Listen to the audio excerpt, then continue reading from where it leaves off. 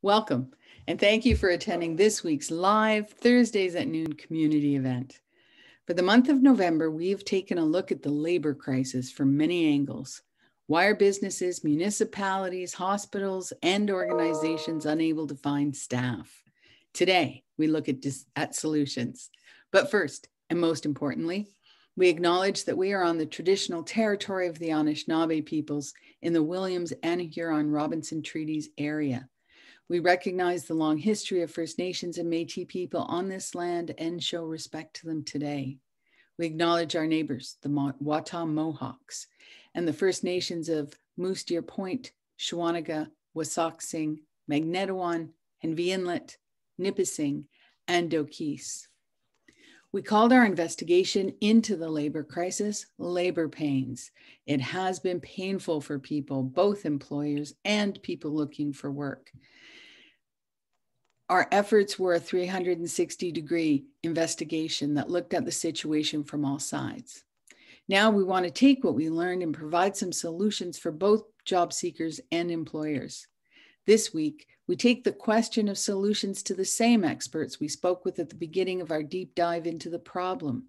We talk again with Wade Matthews, the Muskoka Employment Partnership Project Coordinator for the District of Muskoka, Lisa Cooke, Team Leader of Employment Services at YMCA Simcoe Muskoka in Parry Sound, and Luke Preston, Site Coordinator for the Sundridge Office of Employment North. Welcome, panel members, once again into the fray. We will begin with Lisa Cooke. Lisa, what are the solutions? Well, of course, and thank you for having us once again, Pamela. It's great to be coming back around to this again. There's been a lot of discussion with employers over the last 2 years, but as we had talked about the last time we gathered, this issue started before the pandemic. The pandemic has really just highlighted a few issues, but it's also, I think, created some opportunities for employers to start to turn things and look at them from another angle.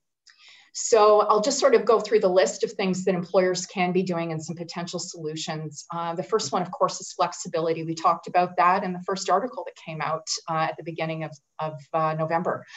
So employers who are able to provide more flexible options are going to find that they will have better staying power with their employees. There's no question about that. Whether it's work from home arrangements or flexible hours or offering, for example, maybe loo time at times that are convenient for their staff, anything like that is going to go a long way. Training is a big one. This is something that some employers are nervous about providing training for employers because they get worried that they might lose people. But the reality is, that they'll train up and then they'll move on. I'm trained up, thank you. I have my ticket. I'm going to move on into a different job. But you'll actually often get more loyalty by investing in the people that you have. And you're also going to have far more competency with those individuals. Luke and I can speak extensively to Canada Ontario Job Grant, which is available for employers. It's a fantastic program where employers can receive substantial funding towards being able to have higher end training for their employees. We've been seeing this being taken advantage of quite a bit over the last couple of years at my site in Parry Sound, such as DZ drivers, gas fitters, PSWs has been very popular. So those are wonderful opportunities. Having a positive culture, and that one's an intangible. A lot of employers really struggle with what that means, but really that's about communicating with your employees, seeking feedback, understanding what they're looking for. I often hear from employers that they're blindsided when employees leave and they were surprised by some of the feedback they received. Keep talking to them or do blind surveys. And then afterwards, don't assume that you have all of the feedback. It's a great opportunity to be able to have those open dialogues. And again, people who feel heard are often much more loyal to their employers. Encouraging growth. So once again, it goes back to the training and encourage people to develop in the jobs, and don't be afraid to give people more responsibility and developing a trust with your employees and giving them those opportunities, because you'll find again that there's a lot more loyalty. And if they feel invested in your business, you're going to find they're going to stick around. And really focus on keeping the people you have. So we've been talking a lot about how do I find people, how do I bring them in, but we really also want to look at how do I keep those star players who I've hired, how do I keep them happy? So it really goes back to the list that I just gave, but also some other pointers like having a very clear job description. It's interesting how many employers I speak to who are ghosted after a week or two, or even lose somebody and they're surprised. A lot of times it's because the expectations weren't clear. So an employee comes on board, they think they know what the job is, they think they know what the employer wants, and the gaps are, it wasn't really clearly stated. Or the other thing I often hear from employers, and I'm an employer as well, I've had to look at this as well as a manager myself. You want to make sure that if you see constantly when you hire for a job, the same problem keeps coming up with the same, with staff in the same job, it's probably that your expectations aren't as clear as you think they are. So in your mind, you might think that this is making a lot of sense, but it may be that your employees don't really understand. If they're frustrated or they don't understand or they don't feel competent, you're at risk of losing them. Having a clear onboarding plan. By the way, we do coaching in all of these areas with employers. We do offer workshops on a regular basis, and we will also do custom work with employers as well. So if any of these things are struggles for any of the employers, we'll absolutely work with you. And having a solid onboarding plan. We actually have a lunch and learn series that we will do on onboarding to help employers with this and how to bring them on board, how to, again, help them with job descriptions, how you provide clarity. You also have different people coming on board with different personalities. You'll have the type who really likes innovation and likes to solve problems. You have other people that are rule followers and they really want to know what are the policies, what are the procedures, tell me exactly how to do it. If you're the kind of employer, and we see this a lot with entrepreneurs, who it thinks it's great to, give people lots of freedom to do their job, that's terrific. But you might have somebody who still needs to come on board and have those rules and procedures in place ahead of time so that they know where they stand and what you're expecting of them. And again, I can't emphasize enough, seek feedback, ask how people are doing, talk to them, be open to suggestions. Even if you can't solve all of the problems, be open to that conversation and consider where you might be able to offer some flexibility. Even that being that ear and being a good listener goes a very long way with employees. And then finally, back to finding people, virtual job and career fairs. So Luke's been doing a lot of this with his sites. We're the same. We've been doing this with great success. It really does help employers as well to get the word out. Okay. Probably out of time. So keep the staff you have. That's a really important point. Luke, what do you see as the solutions? Well, I want to echo and reiterate a lot of what Lisa said, because right now, while we're still in a pandemic, and there's that disconnect, we have a hybrid working virtually and then working within the office safely with COVID protocols. And some people are working from home, some people aren't. I agree. Having regular check-ins with your employees, whether they're in office or out of office, and it's not just, you have performance reviews and things like that. These are more mental health check-ins with people, making sure they're okay. Is there anything that I can help you with? Anything that I can do? I know with my staff, we do mental health Zoom with a yoga lady out of Huntsville. So we have that once in a while. We have, I'm just trying to think of, even getting together and having just a quick coffee chat and discussion, making sure everybody's checked in, everybody's good. That's really important. And right now, more so than ever. I think it's important that we have an understanding that there is more demand on people's time in terms of family. Some parents have chosen to keep their kids at home and do online education, that sort of thing. So employers have a challenge of, the pressures of family and those pressures outside of work that are a time demand on people. So having an understanding of that and making sure that that is a consideration, having the flexibility, like Lisa said. For our area, remote work is tricky. I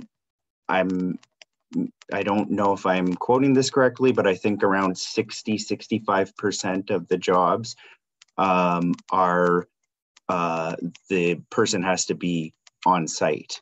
You look at manufacturing, you look at construction, big industries in our area, you can't do that remotely. So that presents a bit of a challenge, but for the people that can work from home safely, having that flexibility to do that is important. So employers, we've seen employers that'll allow employees to work once or twice a day from home, and then the rest of the days they're in the office, that sort of thing. So again, going back to flexibility. And we offer the same Canada Ontario job grant that Lisa was talking about. That's a great program, up to $10,000 that the government will provide under 52 weeks of training. So that's a great way for employers to upskill and develop the workforce. We also did an employer information session, which Lisa was a part of. And that was great. I think that's something that we need to continue with, and we will continue with, just for employers to have an understanding of what grants and funding is out there and available. You can spend hours upon hours upon hours Googling it, but you spend an hour with us to save hours of looking. So that's really important. We've had tremendous feedback from that. So we will continue to do that to help employers. So that's, I mean, I can go on and on and on. I'm sure Lisa could too, but we have a time frame. So, but I think it's very important. Keep the people that you have happy, engage with them, regular check-ins, and just make sure everybody's doing okay. Mm-hmm. Mm-hmm. A question for the two of you. When I think of employment services traditionally, historically, I think of someone who works with people who are job seeking, but you're talking a lot about the work that you do with employers. Has that changed? Are you working more with employers now than in the past? You can go ahead, Lisa. You want to take that one first? I think there's obviously more of a demand from employers, whether it be hesitation because of the pandemic and whether people don't really want or hesitant to go back to work, and also the fact that the working remotely is a bit of a challenge for a lot of employers in our area. So I wouldn't say, but I go back to the check-ins. We're working a hybrid model of people coming in, maybe not so much, and relying a little bit more on digitally. I think I think we need to be very regular in our check-ins with both our employees, with our job seekers that we have as clients, but as well as with our employers. Where we work the hybrid model of in-person and digital to ensure there's no disruption of services that we provide. But I think now more than ever, those check-ins with everybody across the board is very important. Okay. So let's go to Wade. Wade Matthews, hello, how are you today? I'm well, thank you, Pamela, and thank you for having me today. Thanks for joining us. What are the solutions? Well, I'm going to start somewhere different just because I won't be able to match the information that's been provided by our two other guests in terms of direct help for employers. I'm going to take the 10,000 feet view and just remind everybody, and because it's easy for us to forget, that COVID-19 has really tested our conception of what makes good economic sense. It has tested and involved reflection about what our labour market is and certain trends that have been happening in our labour market over the last 20 to 25 years. It's the kind of crisis that will always impel reflection on aspects of our economy and our labour market. Just as an example, we've seen a huge amount of government intervention in our economy in the last 18 months at all levels of government. And we've seen some quite startling trends or new trends in our labour market, including a demand for a new social contract from employees. So employees are basically in a situation where they're saying that we are no longer prepared to accept certain kinds of jobs at certain kinds of salaries or wage rates. And this has happened all throughout Ontario. So, for example, I know restaurateurs in Toronto are now potentially having to pay $20 to $25 an hour for wait persons or bartenders or whatever the case may be. So we're seeing a really fundamental shift in both the relationship between government and the economy, and that's obviously having flow-on effects in terms of what's happening in our labour market. So, and we don't really know where those trends are going to go. So, for example, I mean, the Canadian government at the moment has levels of debt that we would never have imagined 3 years ago, and nobody's talking about this as being a problem. Whereas 3 years ago, the common sense was, well, governments shouldn't be in debt. So we're seeing this kind of transformation in our understanding of the relationship between government and the private sector. And just one indication of that, to bring it a little bit closer to our current situation here in Muskoka, is that the government, both at the federal level and the provincial level, are providing a huge amount of money to support employers, and have done over the last 18 months. And as an example, I think both Luke and Lisa have talked about this, the government programs that are being offered, the extension of the second career program, the apprenticeship supports that are being offered by the provincial government to try and help employers employ more apprentices. And there's been a flurry of training opportunities that have been offered to employers by the provincial government, often subsidised or in terms of sort of funding, in terms of in-demand occupations, particularly in the healthcare sector too. So there has never before been as many places for employers to go to help with recruitment and retention. So both from the provincial government and also from various non-profit organisations. So for example, if I was an employer in Muskoka, my first point of call would be my employment service providers. So that's Employment North, that's Agilic, and that's the Wyatt Huntsville. They have a range of services that they provide for employers to help them recruit the skilled labour that they need. So that would be my first point of call, because as Luke said, they will have all the information about those provincial government grants for trainings, for second career program, the Canada-Ontario job grant, for example. So that would be my first point of call. But my second point of call too would be the colleges. So Georgian College and even Canada College offer services for employers to help them recruit staff from the student bodies at both Georgian and Canada. So these are the kinds of innovative solutions that perhaps employers might not necessarily be aware of that they could look at in order to recruit. But certainly we're in a very much a transformed time. We're in a transition period. We don't know what work is going to look like at the end of the COVID pandemic. We don't know what expectations are going to be like. So certainly wait and see, but I know employers need to act now, and those are the kind of suggestions that I would make: employment service providers and colleges to help them with recruitment. Okay, thank you, Wade. So I have a lot of questions, but does anyone in the audience, does anybody have a question that they would like to ask? You could put it in the chat, or you could raise your hand. And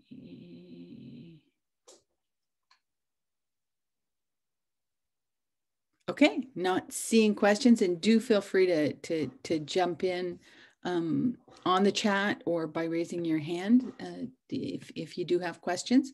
So here's one that I have. We found that there are a number of things feeding into what is happening right now, and one of them is the fair wage, the fair living wage. Does anyone want to comment on that? I could comment on that. The Ontario Living Wage Network has just recently updated the living wage for Muskoka, and it's gone up by $2.70 since the last time they calculated that living wage. And I think it's now, I don't want to get this wrong, but I think it's $18.70 an hour is the current living wage estimate for Muskoka. So that is well and truly above the minimum wage, and which is currently 15, but is set to go up by $1, as everybody knows, in the new year. The provincial government recently announced that. So, but it still will be well and truly above the minimum wage.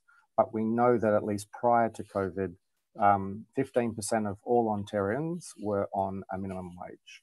So that's a large number of people living on a minimum wage, and that's far in excess of any other province in Canada in terms of the percentage of those who worked on a minimum wage. And that's something I think that is reflected in people's unwillingness to go back to the kinds of jobs that they were doing before COVID. The fact that we have a labour shortage right now, it's probably more likely to be in those industries which have minimum wage as a standard wage. It's probably that's where the shortages are potentially coming from. And so it'll be interesting to see what happens as a result of that. But certainly in terms of the living wage, it's certainly gone up quite substantially in Muskoka over the last 3 or 4 years, and much higher percentage increase than other regions in Ontario. Mm-hmm. Lisa, do you know what the fair living wage is in Parry Sound?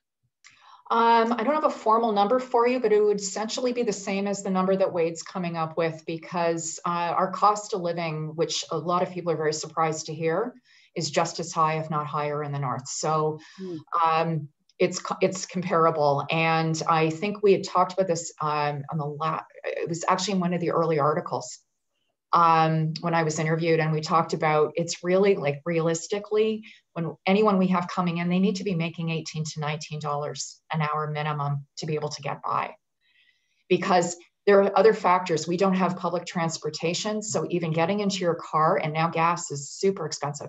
So getting into your car and driving to a job, that in itself is a huge cost. So that, and housing's going up and everything else we all know about. Mm-hmm. It's comparable. So, and what about that? What about the housing piece? I mean, we heard from Natalie Bubella at MAC that she hires really well-paid people, and they can't find a place to live, even really well-paid people. And that's a difficulty for her for hiring.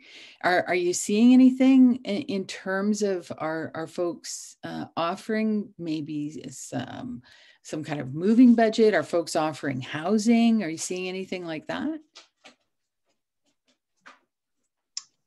Me? Anyone on the panel, but so I can say, like, again, it's a gap, it's a problem in Parry Sound, absolutely. And I know that there are a lot of efforts right now to get more housing built. Mm-hmm. There are a lot of challenges behind that. That housing, as you know, is a whole other conversation. It's a whole other town hall that you'd want to have. But essentially, the challenges that we have are, right now it's the cost of building. It's zoning. So we're seeing more efforts to purchase existing buildings and convert them into apartments, condos. There's been a fair bit of movement with that. But again, it's zoning issues, costs around that, that are the biggest concerns. Again, there has to be the accessibility. So if you go outside of our main court area and you go, if there's availability, for example, in a nearby township to Parry Sound, those individuals still have to be able to get into town to work. Mm-hmm. So there's a lot behind it. It's not for lack of effort. And again, we do have, a board here in Parry Sound that actually focuses on just this. Rent geared income housing is another challenge. Again, it's being able to build sufficient number of units. Because we're nowhere near it, not in any of our communities. Our waiting lists are long. And I wonder, you mentioned transportation. I wonder if that's something else that employers maybe need to offer to folks. Although from the employer's standpoint, I don't know how they afford particularly service industry. You look at restaurants, their profit margin is 4%.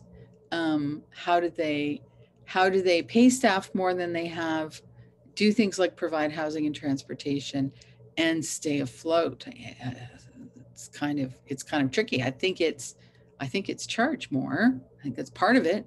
I think maybe we have gotten used to paying not the true value of things.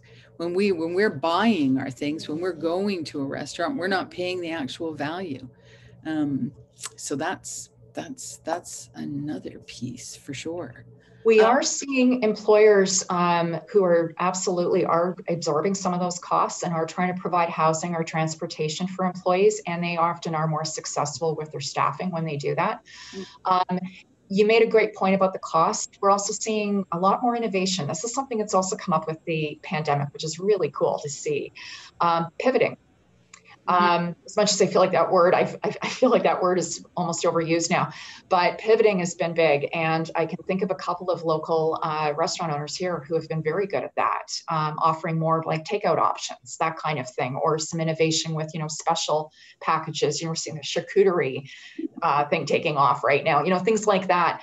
And as simple as that sounds, those are really smart pivoting moments where, again, they're finding ways to be able to bring in more so that they can sustain their staffing needs as well. We have a comment from a viewer that some businesses in Muskoka are offering carpooling for their staff. Wade, you looked like you wanted to say something. Do you have a comment on this topic? Well, I was just going to talk a little bit about housing, because it seems to be the barrier to all problems in relation to economic and workforce development in Muskoka. If employers are looking for more staff, they can't just grab them out of the air. They need to be able to live somewhere and to be able to do it affordably. And so obviously that's a problem that faces every region in Ontario right now. So it will be interesting to see what happens in that space. I know that there's a lot of things that have been announced in other regions in Ontario in relation to affordable and accessible housing, but it's certainly something that needs to be addressed, and it can't be left to employers to do this. It needs the intervention of government. Good point. And how does government support business? You've said that they're supporting business in unprecedented ways, but maybe we're going to see other developments. Maybe we're going to see something like them helping businesses to provide a living wage, right? Possibly saving money in social services by having folks working and paying that bump up of $2 or $3 rather than the other. Okay, I have another question for you. Oh, Sarah Bisnett has a question first. Hi, Sarah. Hey. So I know we're talking about solutions here, and maybe this is another concern, another worry, another bump in the path as we're going on it. But we've been hearing a lot about inflation and the talk about, Pam started asking about not paying the real cost of things. And it reminded me of an interview I heard with a person in the restaurant industry, or who wrote about he was a food critic, and he was writing about the restaurant industry. And he was saying that food in restaurants should actually cost more than it is, but it was the workers in the back in the kitchen who are earning less of an income to keep the food at a more affordable rate.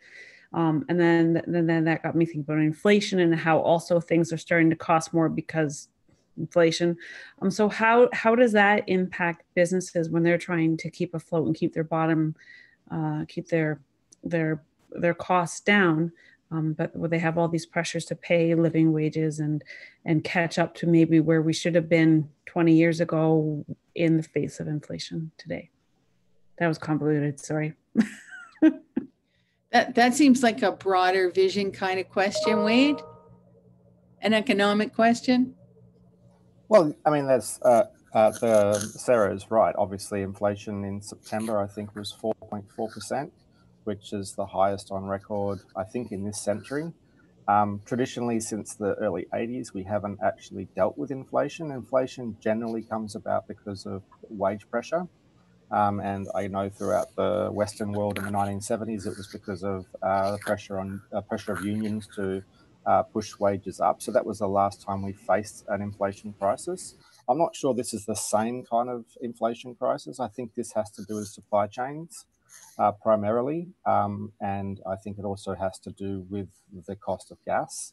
So 3.5% of that 4.4% increase was from gas prices, which basically follow on to every other good in our commodity in our society. So I would be hesitant to say that we are in an inflation crisis, just simply because supply chains will eventually come through, the bottlenecks will open up, and we may go down. But let's wait and see. But certainly, inflation is a problem not just for employers; it's a problem for everybody, particularly those people who live on low incomes, because obviously the cost of living goes up by 5%, which can be quite substantial for somebody who's living on, say, $2,000 a month, which was what CERB was prior to it being taken away.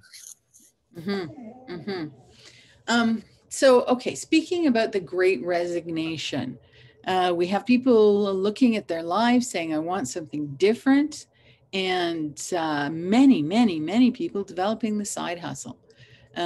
So providing goods and services to people on a really small scale level that allows them maybe to offer it less expensively and bring value to themselves. We're seeing tons of creativity. We're seeing lots of things being offered. So for the people in Parry Sound-Muskoka who are launching a side hustle, is there support for them? Where would they go for help? I think your first port of, oh, sorry, Lisa. Sorry, go ahead. I was going to say the chambers, both the Bracebridge, Muskoka Lakes, and Huntsville Chambers of Commerce would be my first point of call if I was in Muskoka for advice and for help in terms of starting a small business right now. And they would have a lot of programs that they could offer and a lot of advice that they could offer people in that situation. But the point that you're making about the rise of side hustles is spot on. There's a huge number of new side hustles or small businesses that are emerging and have emerged out of COVID-19. Mm-hmm. Mm-hmm. And it brings complexity, it brings variety, it brings creativity, it gives people great sense of accomplishment and sense of independence, right? I'm not working for somebody, I'm working for myself. Lisa, you were going to say something. Small business enterprise centers as well. So this is a provincially funded program, and I can speak for the one that's in Parry Sound, and actually that would be in your catchment too, Luke. That's the business center. And they provide amazing services. So they help with writing business plans. If I was starting a business, that's where I'd be going. They help with writing a business plan, helping to, flesh out ideas. They have workshops on developing business plans, thinking through all of the elements that need to come together. They also have a great program that I'm familiar with, which is called Starter Company. And again, not to speak for their program entirely here, but you can actually apply potentially for some grant funding towards your startup business or for growing your business. So there's some great opportunity there. And you can, and absolutely, there are many people that start that with a side hustle. Okay, Luke. I think. Sorry, I was just going to reiterate what Wade had said. Reach out to your Employment Ontario service providers. Even if it's information like that, we refer you out to our great community partners like the Business Center.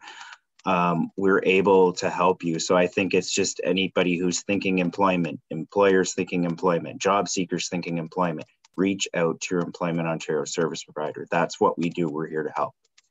Okay, thank you, Luke. So we're 11 minutes out. Here's an opportunity to wind up, and I'm going to go in the opposite direction. Wade, would you like to begin with the wind up? So yeah, my basic point in terms of a wind up would be that we're in a transition period where it's not clear where exactly we are going, but the trend does seem to be toward transformation in our labour market and transformation in the relationship between the government and the economy. And so we can expect to see more government intervention in the economy in the coming years.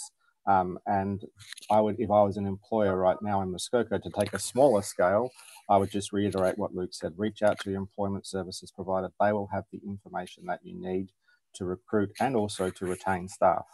And if you're starting a small business, because we have seen reports, as you suggested, that there's a large number of people now who are moving into self-employment, reach out to your chambers, but also reach out to your small town business associations, and also reach out to employment service providers, because there are people there that can help employers get to where they want to be. Thank you. Okay, Luke, what's the final word from Luke? Oh, I have lots of final words, but I will reiterate what I had just said, and what we were all sort of been discussing. I think people, employers, are being flexible and being understanding of the time demands that are on people nowadays. It's more so than ever. There's more of a demand on your time being at home with your kids, if you're, schooling them at home. So it's hard to, to work. So having flexible options, I think, is very important.